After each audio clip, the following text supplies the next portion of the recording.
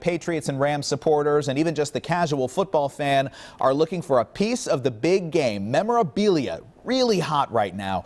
Unfortunately, some people are looking for ways to take advantage of that. So we go to Fox 5's Angelique Proctor, who joins us now. And Angelique, authorities have issued a warning and they've already seized some counterfeit merchandise, right?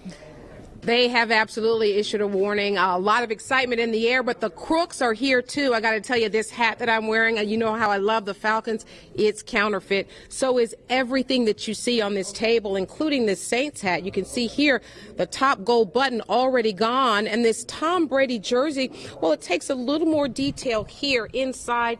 The stitching is a little bit off, and you got paper here under the numbers.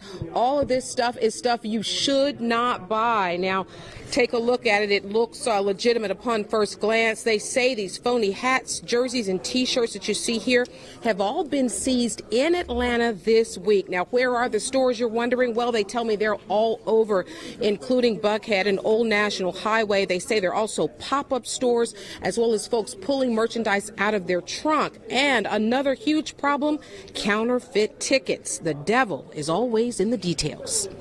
Make no mistake, though, counterfeit goods are not a victimless crime.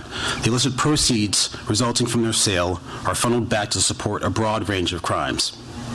The manufacture and sale of counterfeit goods is a predatory practice that endangers the public health, our economy, and restricts the competitiveness of U.S. products. And it takes advantage of you, the individuals, the fans.